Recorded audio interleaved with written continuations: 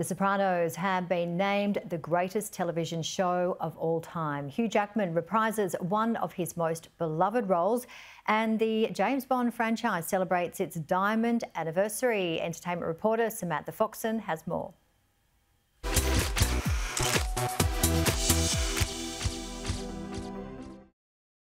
A new queen will soon be crowned on the small screen.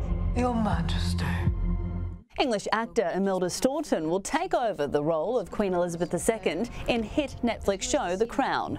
Production of the royal drama paused after the Queen's death earlier this month, but season 5 is still expected to air in early November. The new season will focus on the 40th anniversary of the Queen's accession and the collapse of the marriage of Prince Charles and Princess Diana. Australian actress Elizabeth Debicki will step into the spotlight as the late Princess of Wales.